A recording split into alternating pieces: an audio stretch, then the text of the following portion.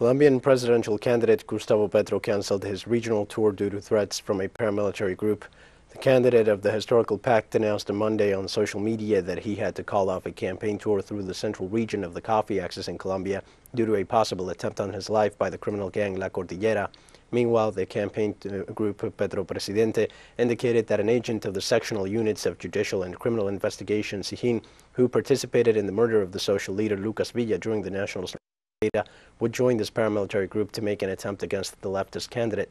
La Cordillera is a paramilitary group involved in drug trafficking and hired assassinations. According to leaders of the Historical Pact, the group has achieved control of police and of political authorities of this region.